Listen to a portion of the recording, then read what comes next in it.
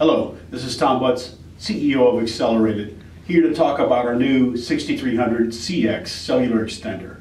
First question you got to ask is, what's a cellular extender? Well, a cellular extender is a device that allows you to cellular data enable, so put this device on the cellular data network, any device that has an Ethernet port. Secondarily, and more importantly, it lets you optimize the signal strength into that device by allowing you to place it anywhere within a facility. So we're going to start by unboxing the unit, then we're going to do a full install right in front of you to show you how it all works. Stay tuned.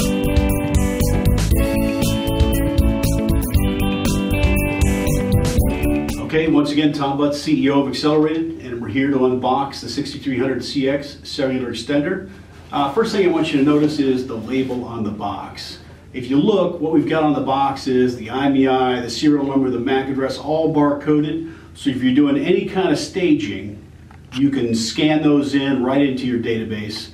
We'll also talk about our Accelerated View Management Console, which makes all of this inventorying automatic. So let's unbox the unit.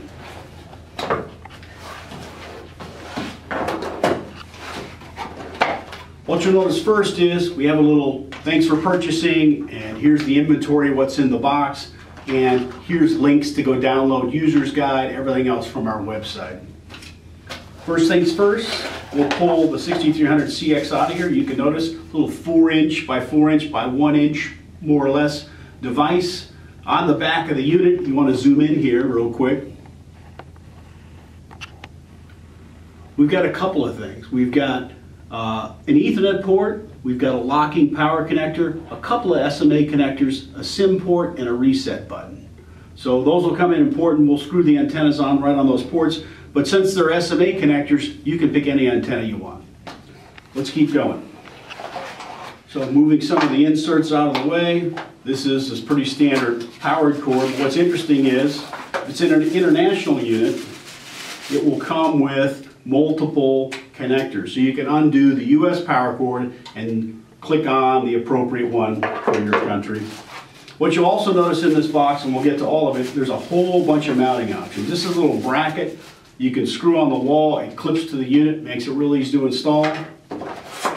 Continuing, Ethernet cable, power, here's the antennas, and I want to go through things that are important.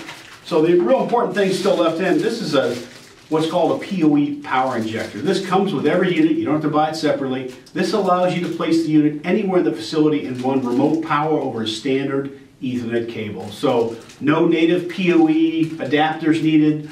Every time you plug this in, it's typically to a WAN port. No devices that I've ever seen have PoE on a WAN port, so we need to provide that. And again, part of the 6300CX is everything you need comes in this box. Second thing that's important is the battery pack. And it's just a temporary battery pack. When you're done doing the install, you're throwing this in the trash. It is not a battery backup. You can't connect both at the same time anyway, so you'll have to throw it away.